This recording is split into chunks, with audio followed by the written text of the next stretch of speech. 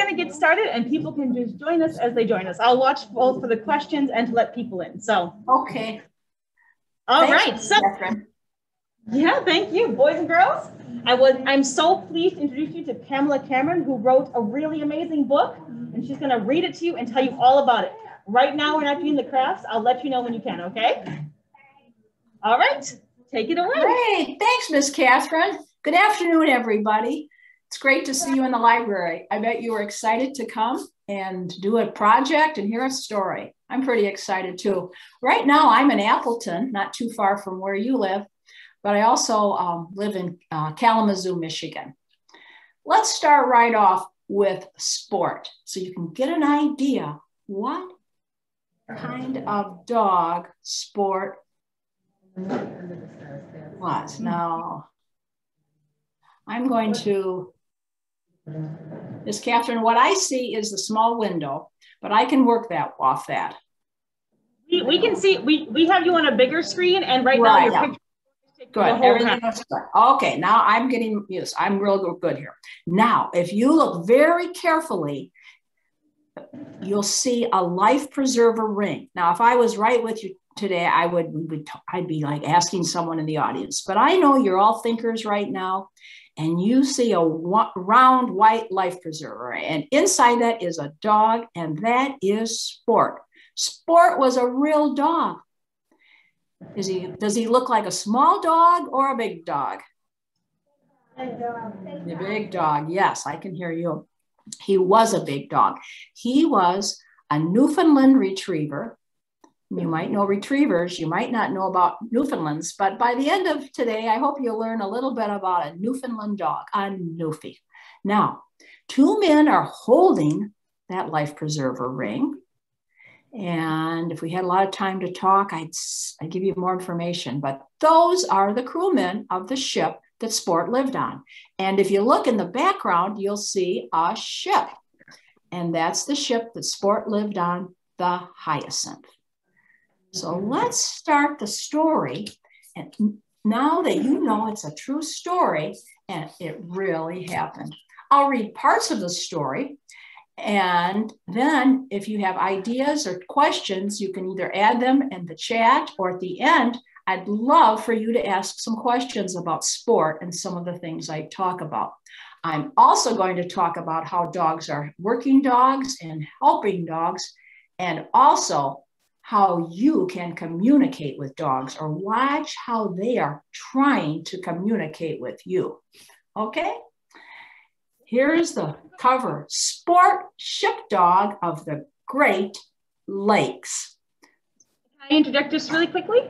Yes. While we're doing this, boys and girls, you can, the one that looks like this craft, you can start to work on coloring it, because we'll cut it out later to make it as a stand-up. But yeah, right. So you can do that while you're listening. That's a perfect thing. Right, yep, here's mine. Here's mine right here. Yep. How cool is that? Very relaxing. Nothing better than coloring and listening to a story. Okay. So here we go. You can do everything. With a storm, so you can look up occasionally. I'll put the illustrations here. So you can look up.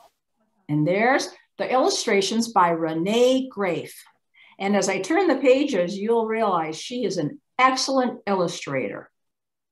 She used the photographs of the real sport to draw the sport in the story. With a storm rolling in over Lake Michigan, the docks seemed even busier than usual. Big ships made their way into port and dropped anchor in the Milwaukee River. Sirens and bells sounded warnings. Hurried dock workers shouted to each other.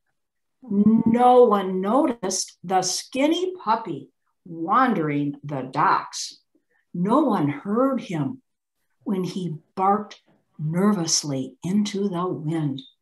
And no one saw where he ended up as the storm started. In those days, there were a lot of strays around.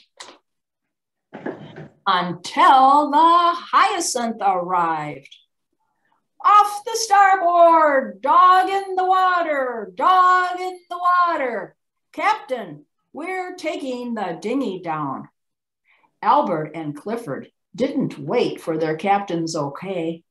Quickly, the two crewmen lowered the boat into the water.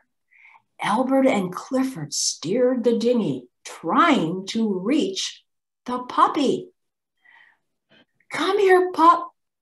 Come on, we'll help you, they called out over the storm. Come on, we'll get you. Just as they reached the dog, Albert reached out. He wrapped his hands around the puppy and pulled him to safety. Wasn't that nice of Albert and Clifford? Now, what will happen? Back on the Hyacinth. Now, reminder, the Hyacinth is a big ship. Some of the crew gathered round. Clifford toweled the puppy dry. I can't believe it. The fur next to his body is dry. And he's not even shaking. Look at his paws, Albert said. They're webbed like a duck. The captain ran his hands over the dog's head and down to his haunches. He looks like he's part Newfoundland, a Newfie. The captain knew that Newfies are great water dogs. Their double coat keeps them warm, and their webbed paws help them swim. An idea formed in the captain's head. We could use a good ship dog. This dog could be the one. Everyone liked the idea. They decided to name their new friend Sport, and that's how a homeless puppy found a home on a ship. So Sport was rescued from the Milwaukee River. Now, here's the drawing that Renée Graef did, and she shows the ship. So hopefully you can you'll check out the book from your library, the Aram Public Library. And I didn't do it at the beginning, but thank you, Aram Public Library, for having Sport come. So here's the ship. And Sport's roaming all around this big ship. It's his new home. He must feel pretty good. He's not a homeless puppy anymore. Now, what was happening? The crew was loading supplies. They loaded coal, kerosene, lumber, tools, paint, furniture, firewood, and even small boats onto the Hyacinth. So why are they loading everything? Well, what they were doing was loading all those supplies to take to the lighthouses on Lake Michigan. Now, I know you're busy right now and focused, but inside your head, you can think you've either perhaps seen a lighthouse, perhaps you've climbed to the top of a lighthouse, and that's because there are lighthouses in Wisconsin and Michigan. Actually, there are lighthouses all over the world.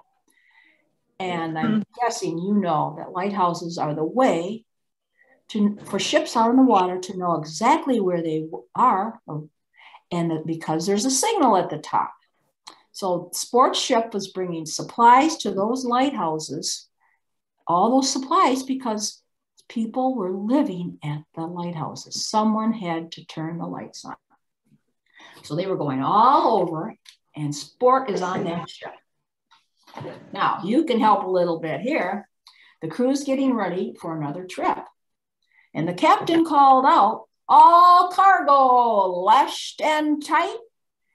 And let's pretend you're the crew and you can say, aye, aye, Captain. I'll repeat. Yes. All cargo lashed and tight. Aye, aye, Captain. Can you color and be the crew? Couple more. You're really good multitasker. I know. Anchors pulled. Aye, aye, Captain. Heave-ho. Heave-ho. We're off. The engine shuddered as it powered up.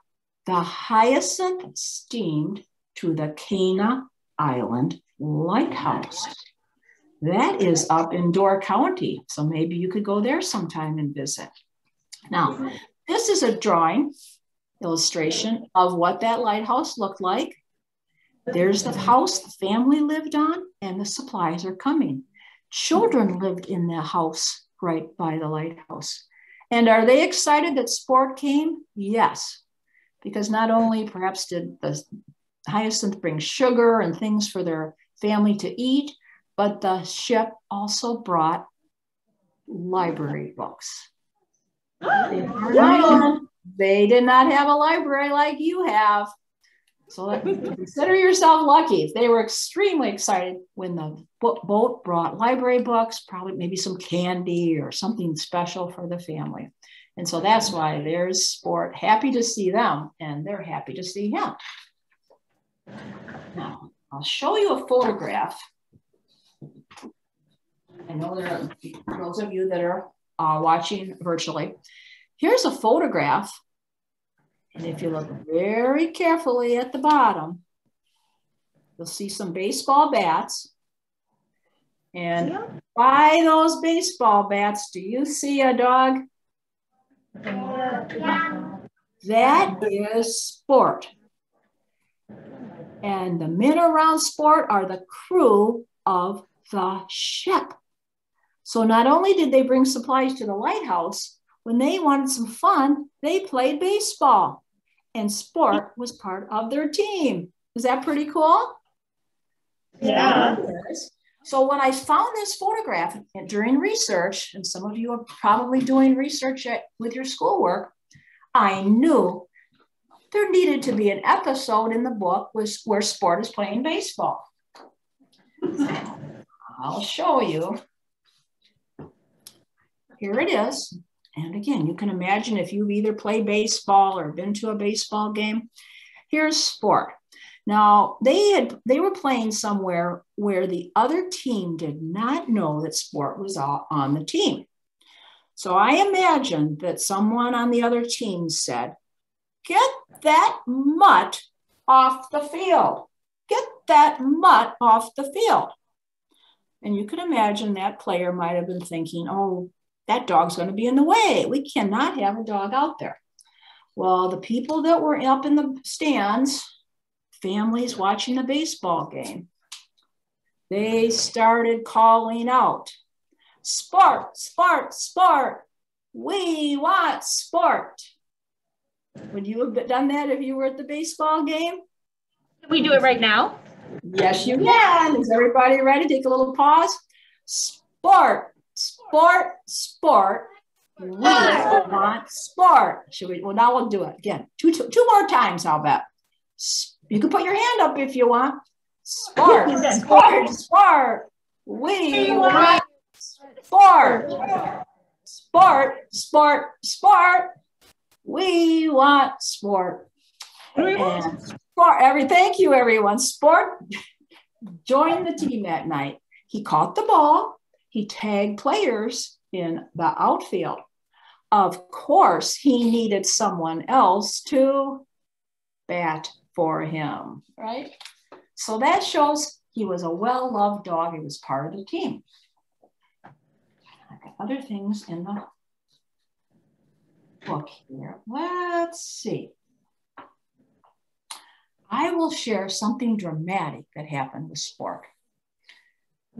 He was in Chicago, and perhaps you know Chicago. Is it a small town or a big city? Big city. Yes, it's a big city. So what would happen? Hyacinth would go to Chicago to get coal or a lot of building wood and building supplies for the lighthouses, and Sport would get off the ship. Makes sense. He loved to sniff around, as dogs do. He did not hear when the captain blew the whistle to get back on the boat. Oh no, the Hyacinth had to leave to keep their deliveries going. They felt bad about it, but they needed to go out on Lake Michigan again. So what happened? There was a man just walking around Chicago down at the docks, and he saw Sport.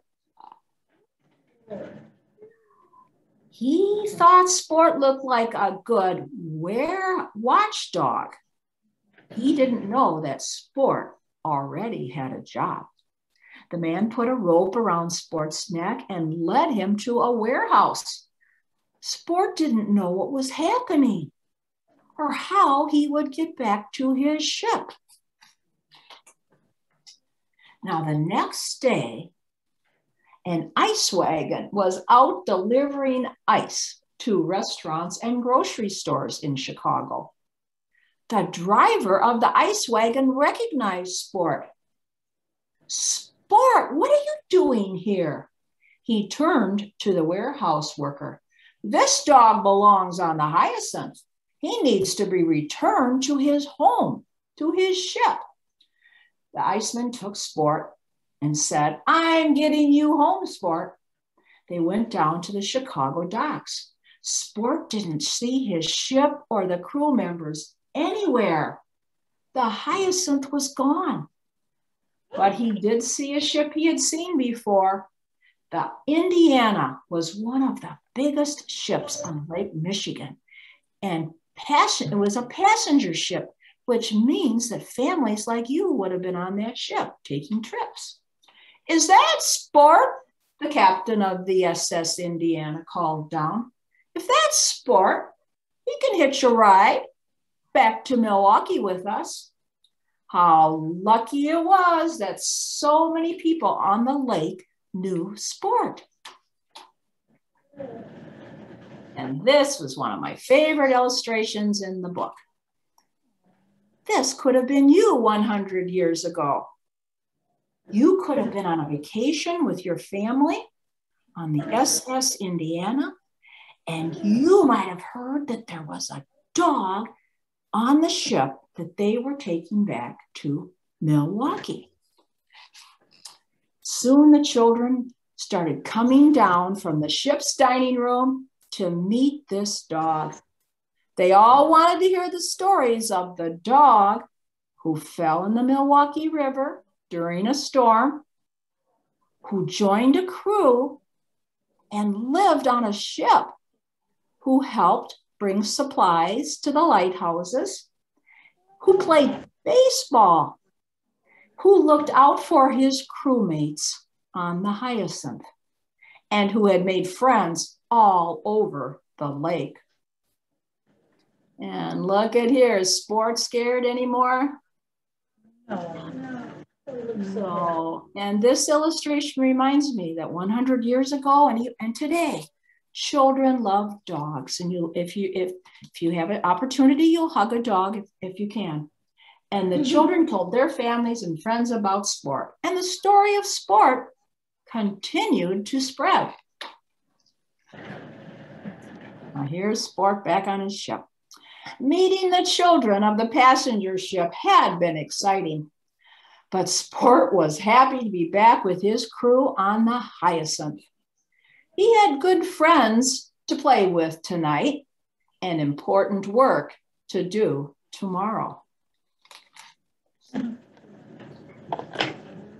Get close here for you. Let's see, where we go. Oh, where are we? Here we go. Oh, there we go. There we go. That night, Sport fell asleep to the sway of the ship and the sound of the water. He was a ship dog, and this ship was his home. And there's Sport with one of the crew. Oh, do I have him up there enough? There he is with one of the crewmen. There you go, perfect. There, okay, a little bit of glare. So that's telling a part of Sport's story. And as a reminder, he was a real dog. I'll show you his photograph again. There he is. He was not a puppy. He was more full grown. And here's a photograph of the ship when it was out of water. This photograph is not identified, but I believe this was in dry dock in Manitowoc. Manitowoc has a wonderful maritime museum. Maybe your family can take you there, or friends can take you and see the Maritime Museum in Manitowoc. Now, Could I share a little bit about do we have questions now? Should we take a break for questions, and then I can do the lifeguard dogs and the dog communication? What do you think, Miss Catherine?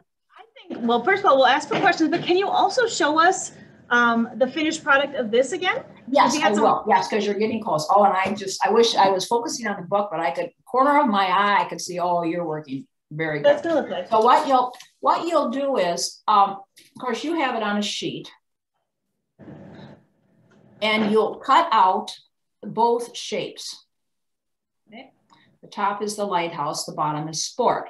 So if you carefully cut it out, then you will also see on each piece, there's just a little slit. There's a black line, you can see it's a slit. Cut up, and don't cut cut it's about less than an inch for those of you that have done your measurements already. And just a little snip on both the top and the bottom. And then you will slot sport comes off the front, and slot both in. It's fun to do slots. You can make some dioramas of your own. Once you get the concept of a diorama, and their sport, it's a diorama. It's like a 3D reminder. And then you can set it on a table, put it in your bedroom. And Renée Graef, the illustrator, made these especially for you. Wasn't that nice of her? And so that's how you do that. You have scissors, and I bet is all the coloring going well, Miss Catherine? It is going very well. You should see, these are some amazing pictures of sport. Yeah, I'll have to see. You have to send me some. I should say my 6-year-old grandson made this one, and my 4-year-old granddaughter made this one. So it's special to me that they were able to do it. And I know some of you are about, that age or older. So it's very fun to see. I can see, I see lots of nice colors. Are there any questions right now? Ooh, the blue sky too. Yes, I can see you did the blue sky, which is fine. That's fine. And we've got some trees and clouds. And if you want to keep you might be able to keep some of your blue. Though I just saw blue sky at the front. It's possible you might. I'm not sure if Miss Catherine's right there. She might be able to keep some of that blue sky. Yeah, keep some of that. I noticed that blue sky there. It still might work as a diorama. Oh boy, you are busy bees. Does anyone want to know something about sport that we didn't talk about? What's that? What's your question? Done. If you don't know, do you know your question? Yeah. What's your question?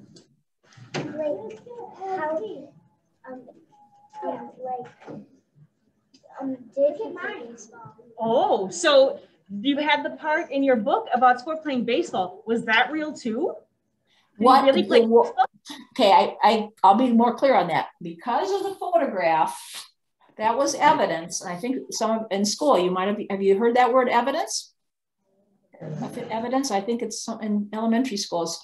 That was proof or evidence that sport was part of the team. And just the fact that they put him here, I then did a little bit of creativity, which you sometimes have to do with this type of historical fiction. It's based on a true story though, is that no one wrote down that this episode happened, that someone called out and said, oh, get the dog off the field. But I thought it possibly could have happened because, as I said, folks don't think a dog should be out on a ball field. Even today, if it happened, once in a while, you'll hear it in the news that a dog will get out there.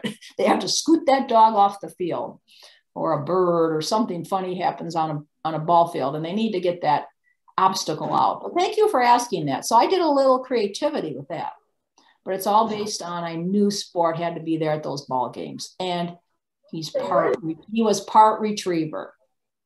So we have another question. Okay.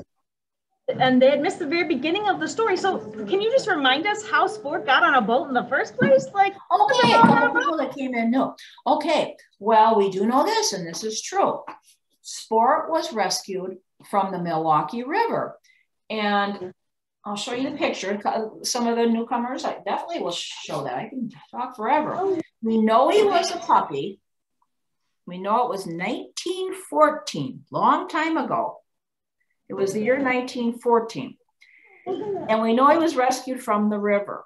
And we know Albert and Clifford did that. But that's all we knew. And so then I just made it, I thought, wow, what would it have looked like? Albert and Clifford wouldn't have jumped into the river. They would have known they needed to get a little boat. So then I wrote it that way, that they knew they had to get that little puppy they saw in the water during a storm and rescue it. So they rescued Sport from the Milwaukee River. And then I imagined that they took him back on the ship, which they would. They just wouldn't leave him on the dock. They would bring him back. And first thing was they were toweling him dry, which we would do, wouldn't it? Even today, if we saw a puppy that needed help, a wet puppy, we'd towel it dry. Oh, sure. Thanks for those questions. Yeah, some more? He was full grown up. Oh, so how old did he live? How long did he live? We have another question. Yes, how long did he live? Boys and girls do ask that. He lived until 1926, and that's when he passed away of old age. Because sometimes I get the questions, and I'll kind of answer it now. Someone has asked me, oh, did he, was everything fine with his life? And I say, yes, he lived to an old age, or 12. So we know he lived at least 12 years, and that's a long age for a dog. And it's also a reminder how if we have pets in our family, we take good care of them, hoping that they will live a long life, and also knowing that they might pass away. So that's a sadness in the story, but I was always happy that the crew took him in, and they took really good care of him. Mm-hmm. Thank you for that question. He had a good life. Any other questions before we talk about working dogs? I think we're ready for working dogs. Working dogs. Thanks for the question. Oh, I can't wait to see the dioramas. Okay, Sport was a Newfie, and I did lots of research on Newfies. I do not have a Newfie, but I'll tell you, they weigh more than we do. They weigh 150 pounds. They're big dogs. Has anyone ever seen a Newfie or been around a Newfie? Okay, Miss Catherine has. Miss Catherine, where have you seen a Newfie? A friend of mine owned a Newfie. Okay. Yep, they are big dogs. And they are considered water dogs, rescue dogs. They always, in the old days, they'd be on ships because if there was something that happened and someone needed help on the water, those Newfies would jump in the water.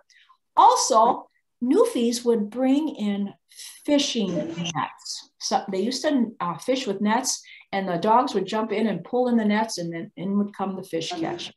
But another thing about Newfies, of course, I mentioned the book. They have web feet. They can swim very strongly with those web paws. They have also the double coat, keeps them warm in cold water. Lake Michigan gets cold. They also have a very strong tail that they use like a rudder, so they can change their direction. All dogs use their tail as they swim to turn direction and help with moving ahead. Newfies are also, take well to being trained. They don't bark a lot. They're loyal. And as I said, if they see something that's a danger, they will want to help. They also used to use them as a nanny dog. If you've heard the word nanny? Nanny is a person, an adult, that usually takes care of children, like a babysitter. It's a word like babysitter. Well, in the old days, Newfies were called nanny dogs. The children might be outside and maybe the parents were in the house, and they would have that dog outside with the children so the children were safe. That's a helper dog, isn't it? Well, here's one book I'd like to share with you, and Miss Catherine might have this series in your library. It's the Dog Heroes series. This one is called Lifeguard Dogs. I'll share a few pages because it starts off by saying Newfoundlands. There's a Newfie right here, black and white one, and Labrador Retrievers, which you might more likely have seen, or Golden Retrievers, are wonderful lifeguard dogs. They love to be in the water, they love to rescue, they love to retrieve. These dogs are in Italy, the country of Italy, and they are learning how to help people if they get in trouble in the water. And they start off having the dogs very happy in the water, just having fun with their trainer. They have a trainer that has to teach them how to be a lifeguard dog. This is a very fun photo. Look carefully. There's an inflatable boat half filled with Newfie puppies. And on the other side, there's some full-grown Newfies. But what's amazing, down in the water with a rope in his mouth is another Newfie pulling in this boatload of Newfies. What's happening here? They are training this boatload of Newfies to stay in the boat. They might want to jump in and go swimming, but they are being trained. They cannot jump out of a boat until they've been told to. So there they are. Is that a funny picture? It also shows how strong Newfies are.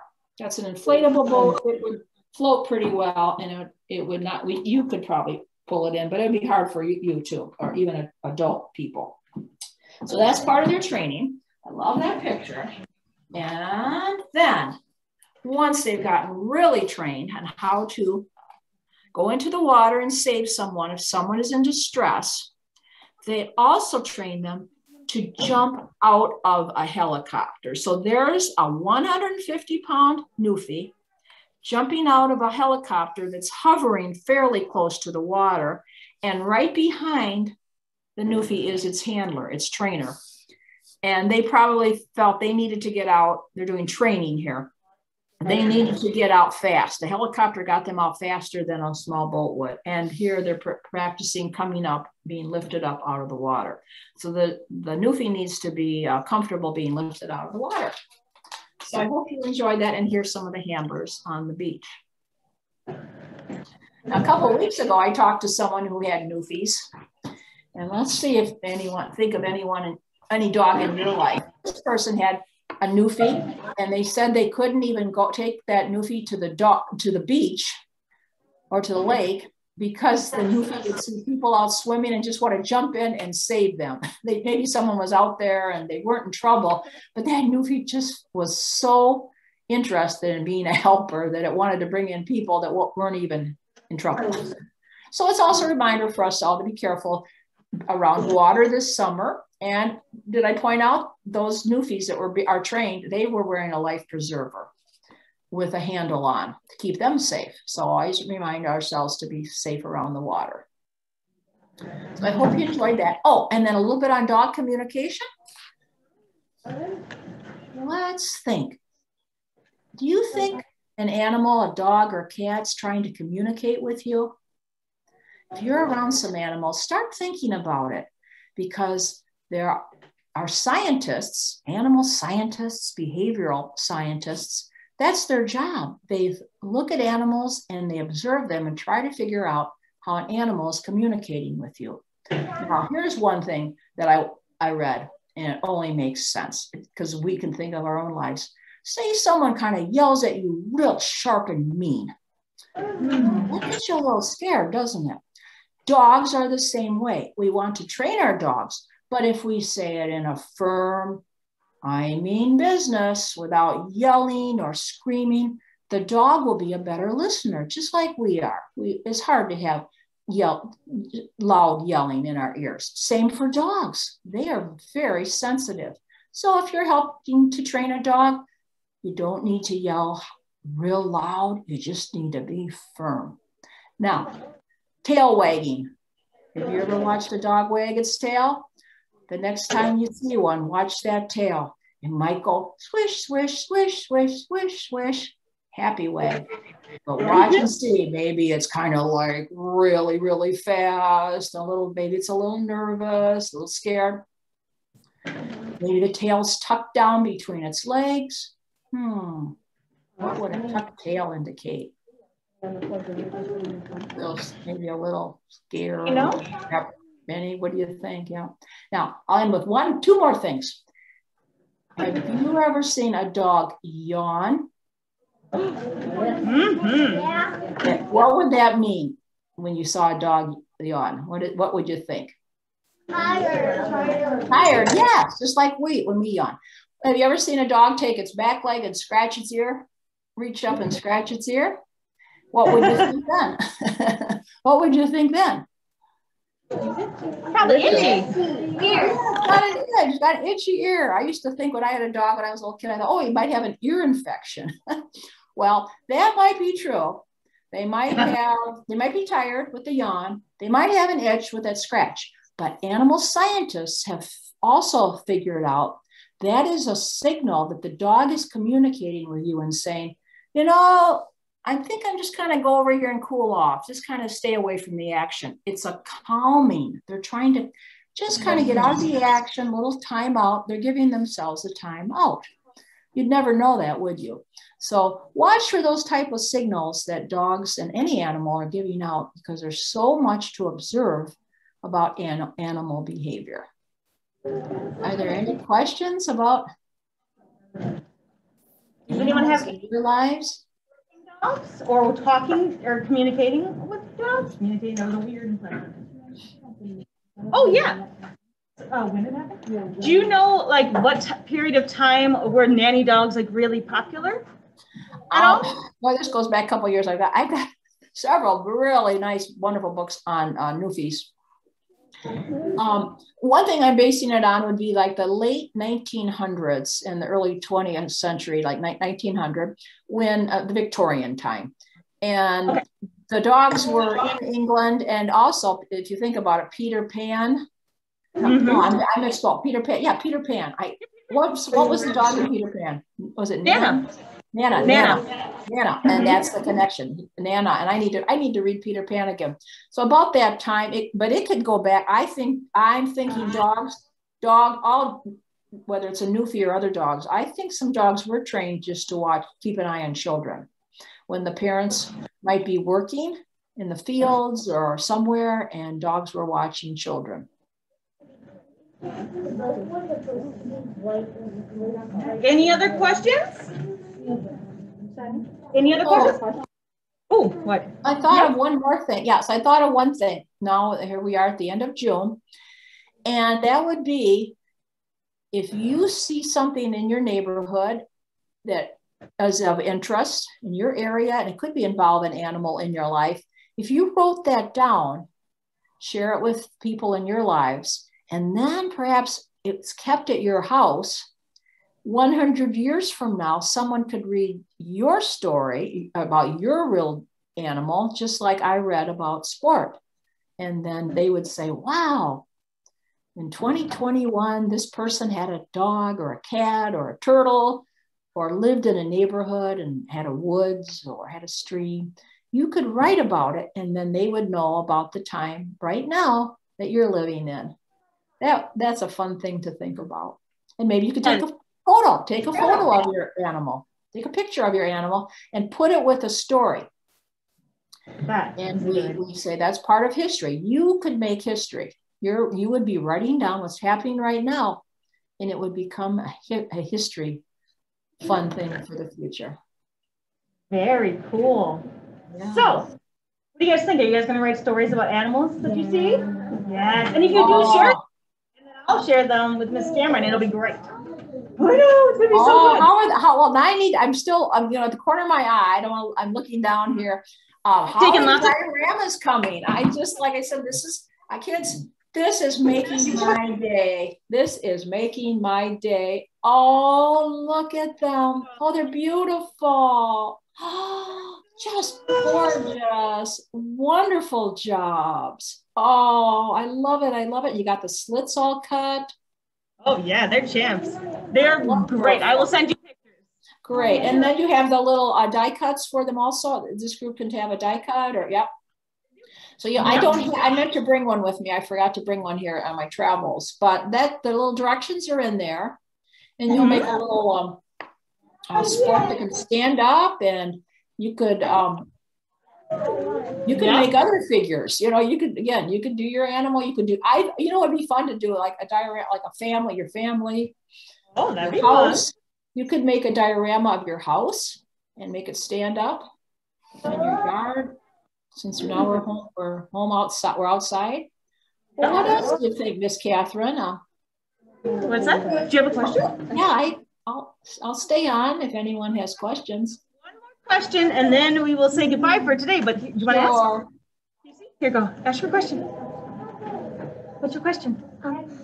What is a diorama? Oh, how would you? So we know what a diorama looks like, but can you explain it to us? Oh yes, thanks for. I should have gone to the. Well, see, I should have gone to the dictionary to see. And I said 3-dimensional. Di kind of means two, doesn't it? What does di mean in or the prefix? Rama, I think Rama is a kind of a scan, a way of seeing. We say a panorama. If we kind of look at our heads and we go, oh, that's a panorama. That's a beautiful scope here. So Rama must be like looking at a whole view. And that's what you've done here. You have the trees and the sky, the lighthouse and sport. And then Di, I'm not sure. We have a good question. Could you look that up when you get home? You could write diorama down or look it up online, look it up in a dictionary. Thanks for that. I need to, you're reminding me I need to look that up. Oh, okay. Did you have fun making the diorama? Your diorama? Yeah. Thank you. All right, boys and girls, I need everybody to say thank you to Ms. Cameron for sharing this amazing story. Thank you.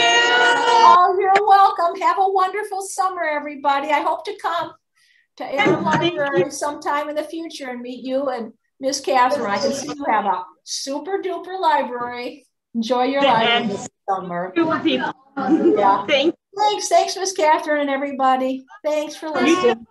Bye. Bye.